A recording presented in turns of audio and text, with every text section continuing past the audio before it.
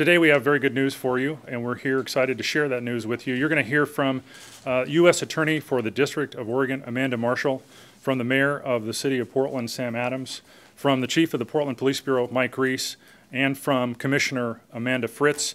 They'll, of course, take questions at the end, and we have a report that we'll hand out to you at the conclusion of the press conference.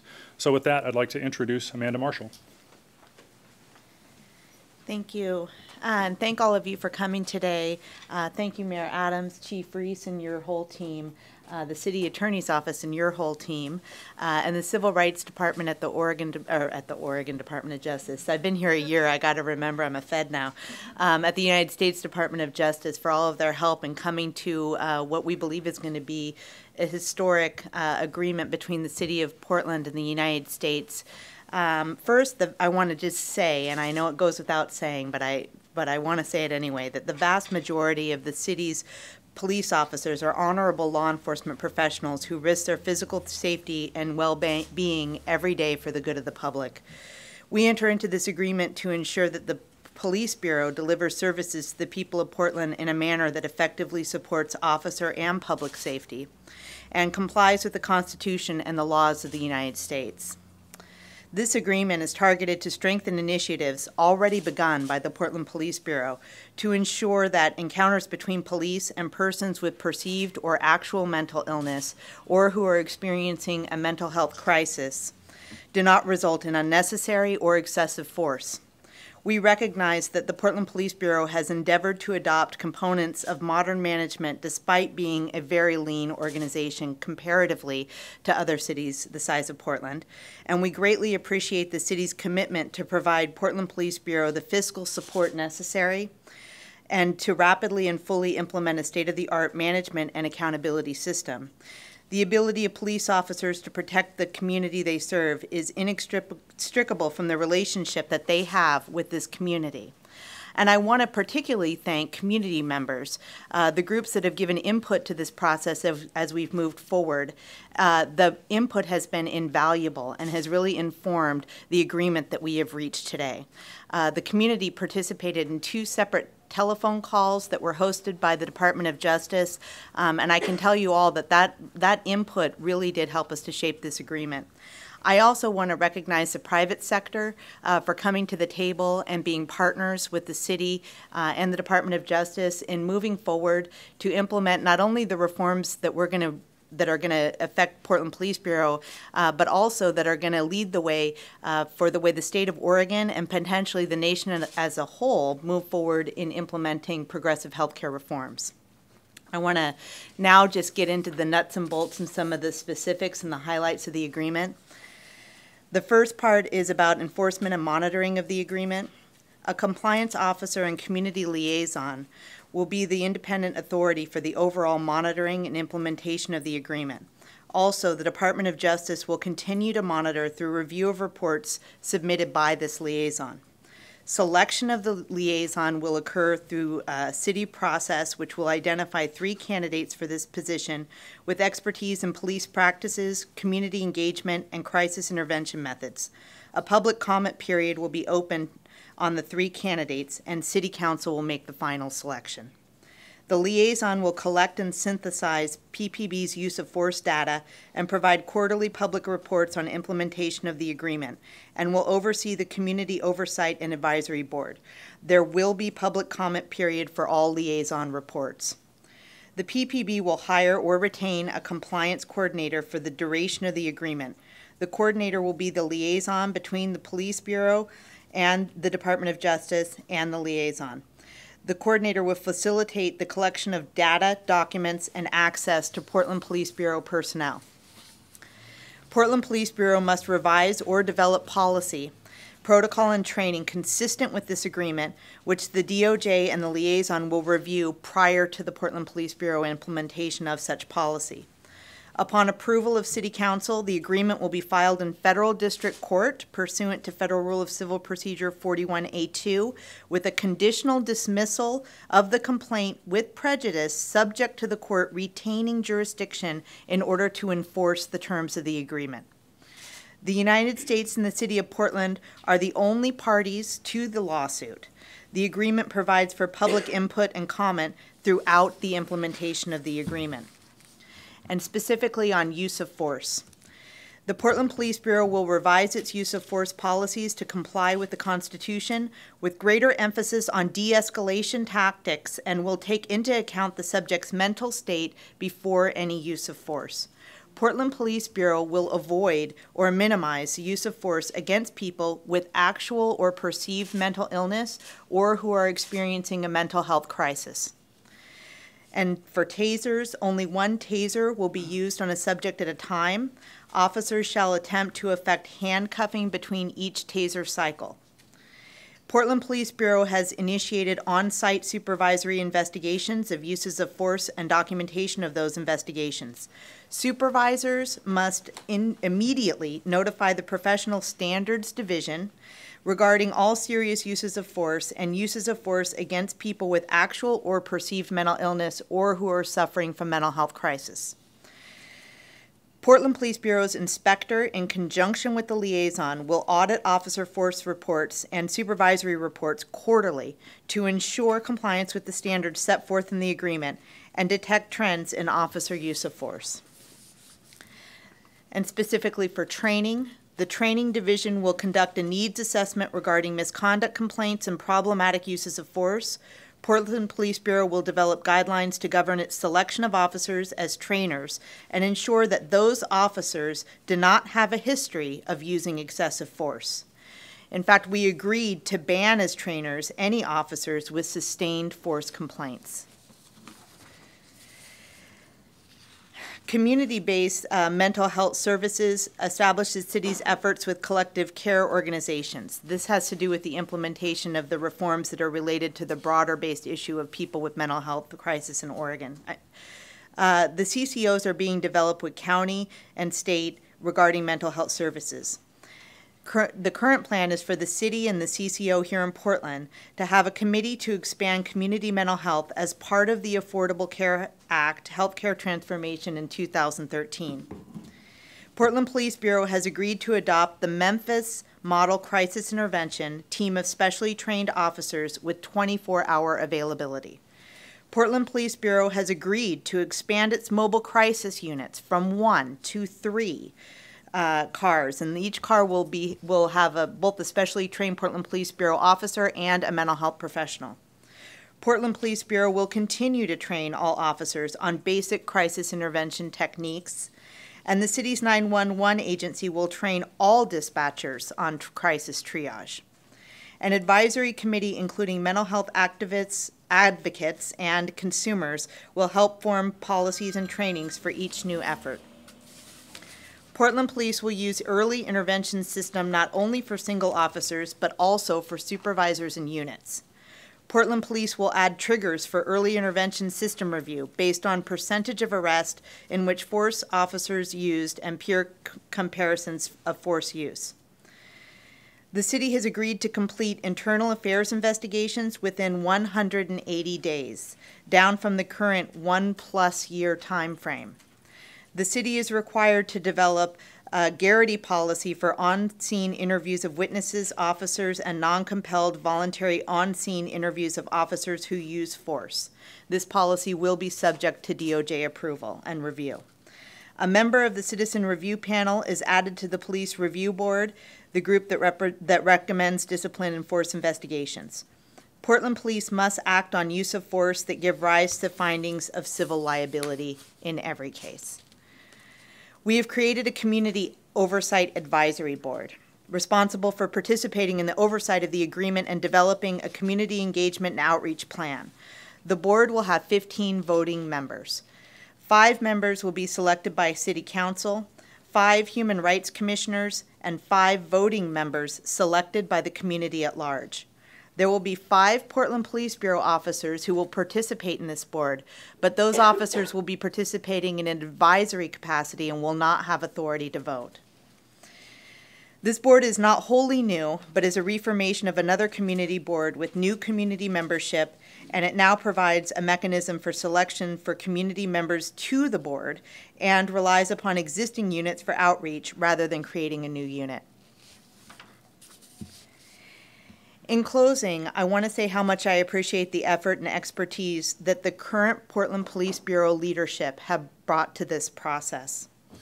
They have contributed to the investigation, the agreement, and the ongoing reform process in a way that without their agreement, we would never be standing here today. The continuity of management and effort that has been made will ensure that we are successful in the future as we move forward to implement all of the reforms that have been outlined here today. Thank you for your time. I'm Sam Adams, Mayor and Police Commissioner. I want to start by thanking the folks at the U.S. Department of Justice and the U.S. Attorney General for the State of Oregon, Amanda Marshall. I also want to thank the Portland Police Bureau, the leadership of Chief Reese, and all the hardworking folks there.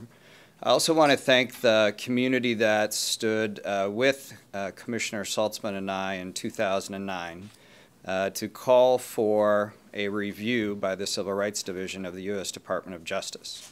And at the time, Commissioner Saltzman and I were very clear that we opened the doors for the U.S. Department of Justice to look for any bias, and that if there was opportunities for improvement, even without bias, that we were interested in their input.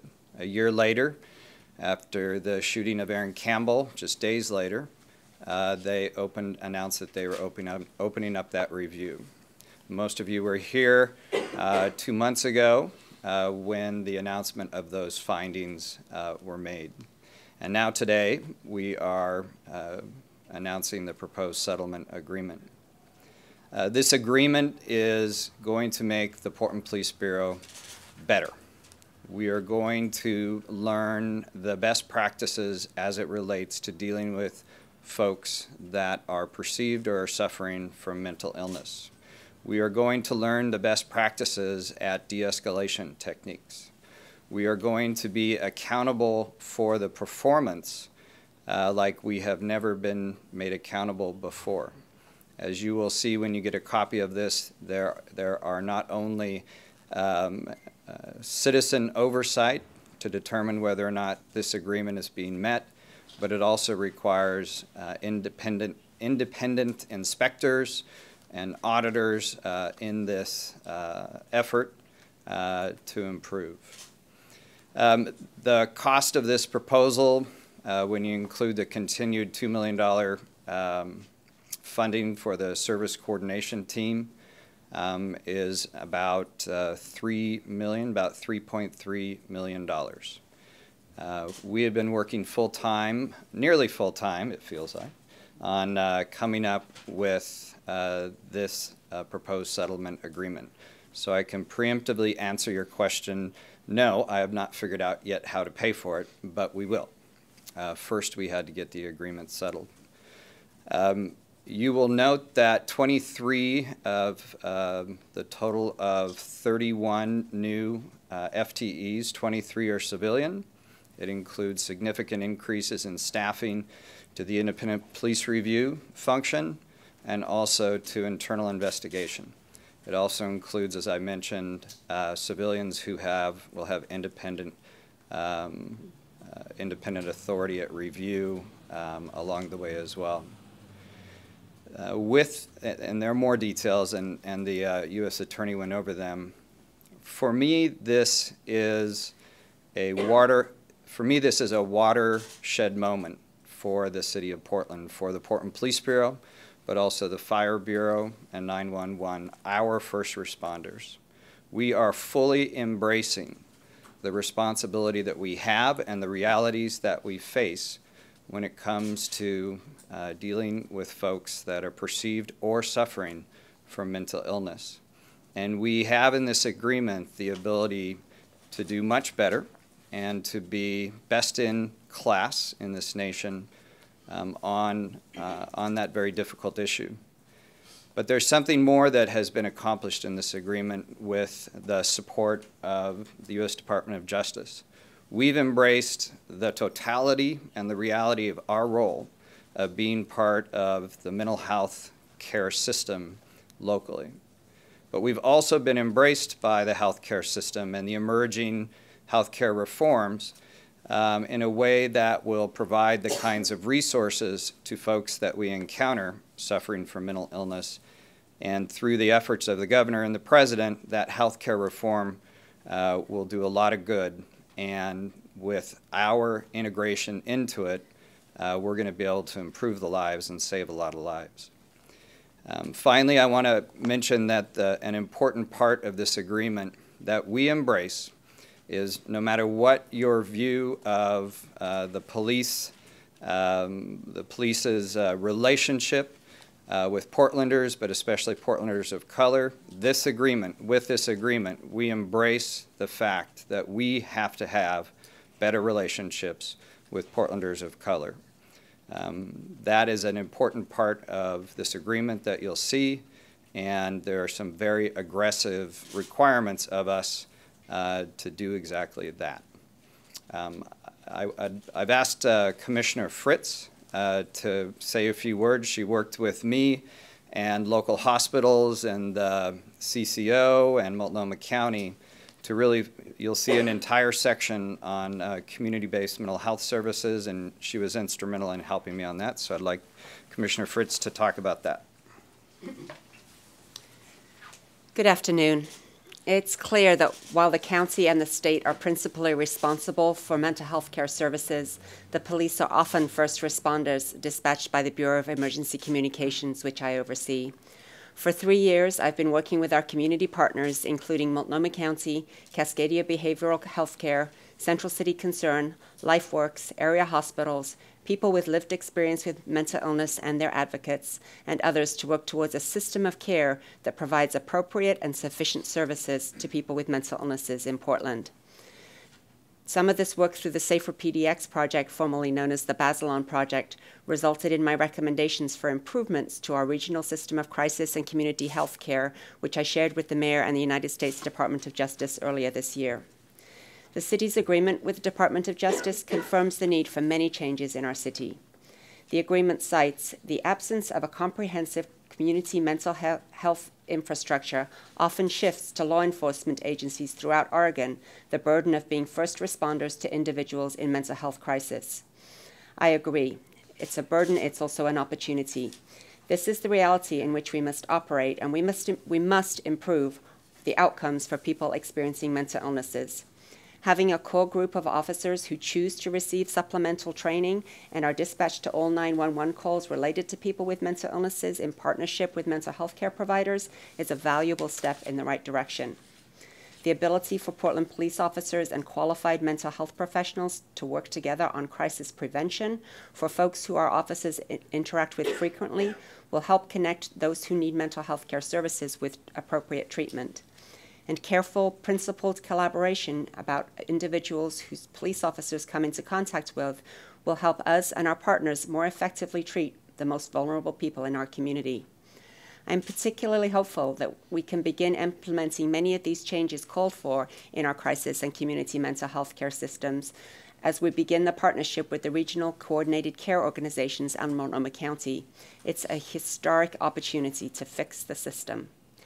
In the agreement, the Department of Justice states its expectation that the regional coordinated care organizations will establish by mid-2013 one or more drop-off centers for first responders and public walk-in centers for individuals with addictions or behavioral health care needs. The city will work closely with crisis and community health care providers to pursue the establishment of this service. We will also focus on how emergency departments in hospitals, community clinics, and urgent care facilities will admit highly acute individuals immediately and focus care plans on appropriate discharge and community-based treatment options. The agreement notes that the city will participate on the mental health and addiction work groups of the coordinated care organizations, as well as review county requests for proposals for contracts on those services to pursue the following improvements to the system. Increased sharing of information between agencies and organizations, including the Bureau of Emergency Communications, Multnomah County, and healthcare providers, to create an information exchange amongst first responders and providers to better serve people experiencing mental illnesses. We've already started some of these as a pilot project, and it already is creating better outcomes. We will create rapid access clinics so that people in crisis have access to timely appointments for treatment and medications. We will enhance access to primary care providers for low acuity patients, creating more capacity for acute patients in the existing outpatient crisis mental health care system. And we will pursue expanding options and available capacity for the Bureau of Emergency Communication operators to appropriately divert calls to qualified civilian mental health care providers as first responders. As you know, we've already started this program, and the new number for people feeling suicidal, or for those who are concerned about people feeling suicidal, is 503-97-23456. That's 503-97-23456. That will get help with Lines for Life, formerly Oregon Partnership, mental health care professionals and volunteers who will spend as long as it takes talking and counseling with folks on the phone. In the past year, they handled over 19,000 calls, and 98% of those were resolved on the phone without the need to dispatch anybody. We will continue expanding networks of peer-provided services, such as the NAMI North Star and Folk Time programs. And we will address other unmet needs identified by the Safer PDX project and its community partners. I will continue to work to support the implementation of these provisions of the agreement. I believe they help strengthen our system of care.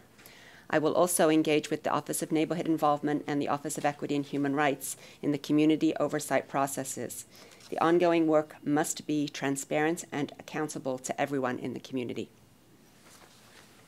Before the chief comes up, I just want to also thank Auditor Griffin-Valade for the great work that she has done over the years to help reinforce the independent police review process. And would you like to say a few words?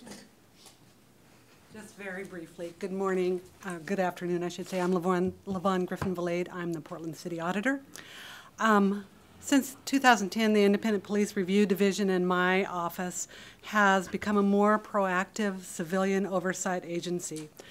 At that time, we sought various city code changes that were ultimately approved by City Council. Today, pending council action, I am pleased to say that this agreement with the U.S. Department of Justice will enhance those improvements through even stronger accountability measures. Just a couple of highlights. The most important of the accountability measures addressed in the agreement is timeliness of investigations. Investigations will need to be wrapped up in 180 days. There will no longer be years-long investigations that end up eroding public trust and system accountability. The agreement calls for guidelines to bring about consistency in police officer discipline. This will help ensure that discipline decisions are clear to officers and meted out fairly. Finally, as Mayor Adams noted, IPR will now have a greater role in timeliness of investigations.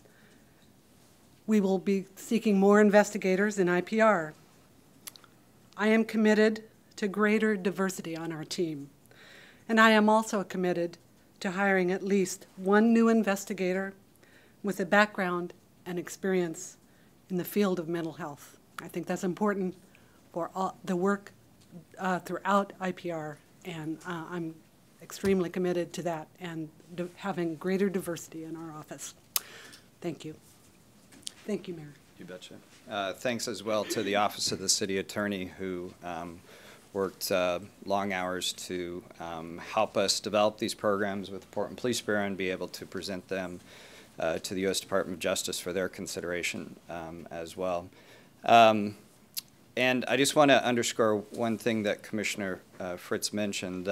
Healthcare reform had the healthcare reform effort, what we call the CCO, was looking to initiate improvements in the community-based healthcare system in about 18 to 24 months. So the fact that they are willing to move up that piece of healthcare reform to mid 2013 was absolutely worthy of highlighting, and on behalf of a grateful city, I want to thank them. That will help make sure that as we improve in the police bureau, that folks that are suffering from mental illness will get improved care and treatment.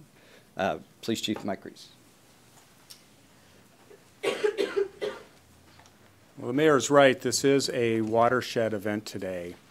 And today's agreement with the Department of Justice is a positive step forward in assisting the city, the Bureau, and the community in developing improvements to how we meet the needs of people in crisis. As police officers, we embrace our role in these changes and the challenges we face in difficult circumstances every day. You know, much has changed in public safety in the past 20 years. Officers today repeatedly respond to people in crisis who are facing homelessness, drug addiction, and mental health issues.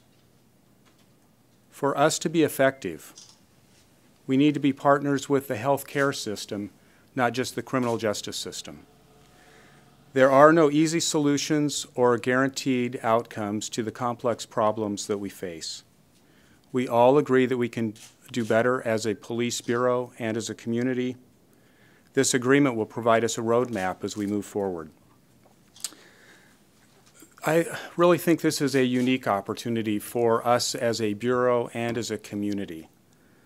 You know, the fact that the mayor was able to bring together healthcare providers and CEOs of hospitals to the same table with law enforcement and our partners speaks volumes about the commitment everybody has in this community to make changes in how we deal with people in crisis.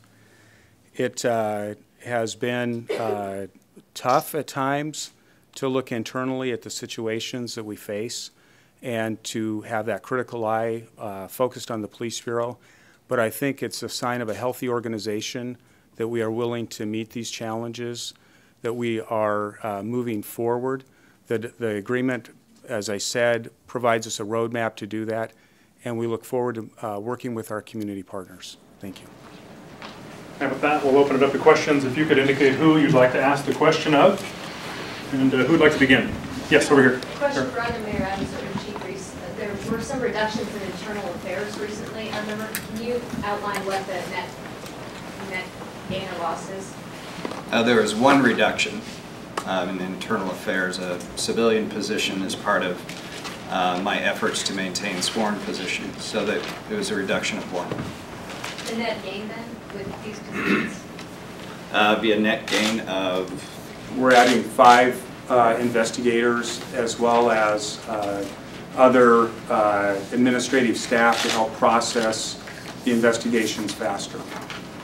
Mike Benner. And we'll be passing out the spreadsheet that shows money and where it's at. This is for the mayor or the chief, and obviously it's hard to answer this with 100% confidence, but had these practices been in place in the years leading up to now, do you think they would have saved the lives of people like James Chassie and Aaron Campbell and everyone else? Everyone else, that last part. Choice of words, but the other...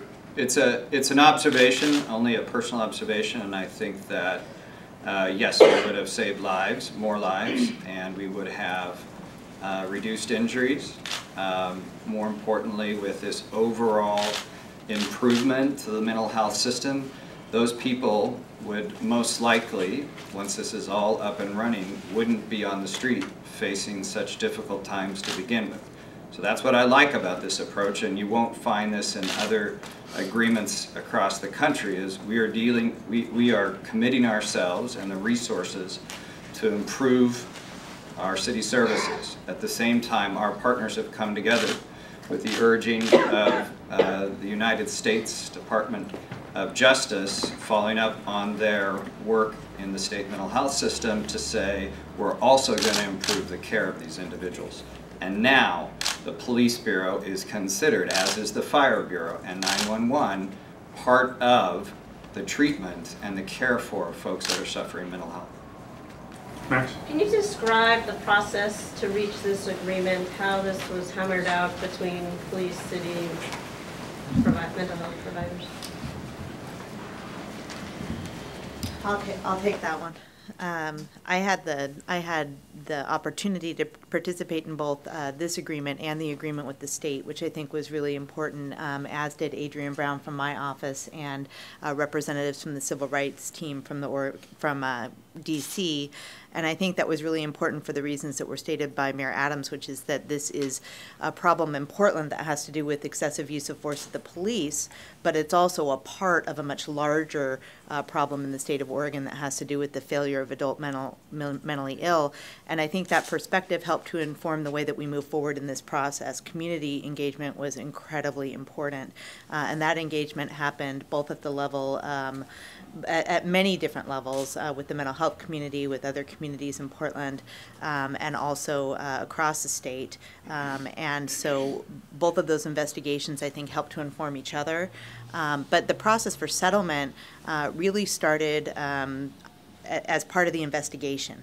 I mean, and that's not to say we were involved in settlement discussions during the investigation, but what I mean by that is that the city of Portland, unlike other cities around the country in similar circumstances, was incredibly open, transparent, and very quickly came to the table to say, we want to be a part of the solution. And we did not end up spending a lot of time, for example, litigating over discovery, but instead were able to move very swiftly to compile the information that we needed that led to the findings. The next piece of the settlement was, once the findings were delivered to the city, was the speed with which the city attorney's office, the mayor's office, and Chief Reese's office again came to the table and said, as long as you people are all in town, how about we start settlement negotiations now?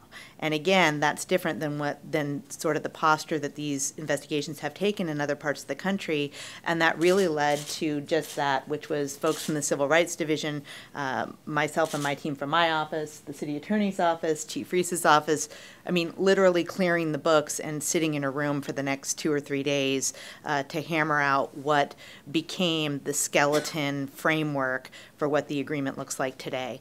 That was when we were able to then hold the press conference to inform the community with where we were at.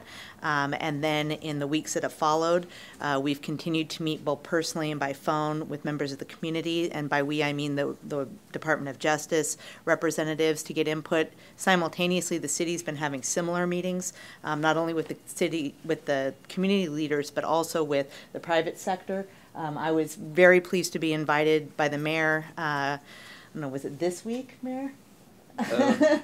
For the past weeks? Yeah, to meet with members of the private sector that represented hospitals and folks from the state, from OHA, to again sit around the table and figure out what their involvement can be.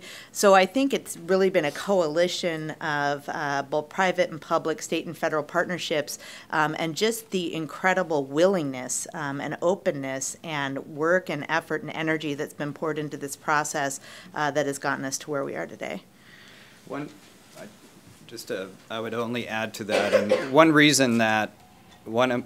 motivating reason why I stood with community leaders and Commissioner Saltzman to call for the investigation is if they found imperfection and if they found violations of constitutional rights, also what comes with that then is their access across the nation and beyond to best practices. There have been a lot of reforms in these particular efforts over the years, and there's been a lot of suggestions, I don't know if they're competing, but not always consistent suggestions on what other reforms should be. This process made it very clear what are the reforms we're going to commit ourselves to and fund ourselves to meet some specific performance expectations.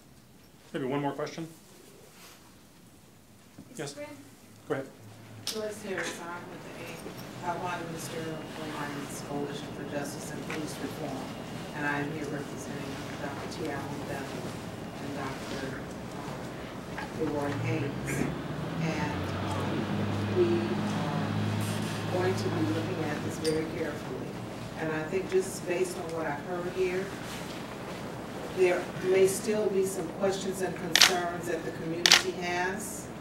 And knowing that there's a process that's been ongoing even since the conference calls, and people haven't been engaged and just being informed about what was going on during this process. is a concern. And I just want to say, and I probably shouldn't have to say this, but community engagement is critical. Our communities across this state want to continue to have confidence where it's warranted, improvements where it's needed, and we need to be part of that as partners.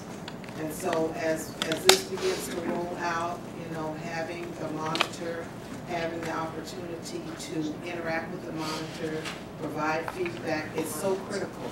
Often we come to these decisions, and then, you know, once we get rolling down the road, all of a sudden things begin to fall apart. So I'm just challenging everybody in this room, we can't let it fall apart, because lives are at stake. Okay. If I could, Ms. Harris, that's why we're also passing out, that's why it's important that this also have the appropriate funding behind it, with the appropriate staffing to allow for the continued involvement. And you'll see when it rolls out, there are new citizen-based advisory committees at a couple of very important levels. But that staffing, being able to have that independent staff and having that independent staff available to the community is the price tag on this. These are tough budget times, so this is not an inconsequential amount of money, but it is worth the investment. Thank you, everybody, for coming. This concludes today's press conference, and there's an opportunity for individual interviews now. Thank you.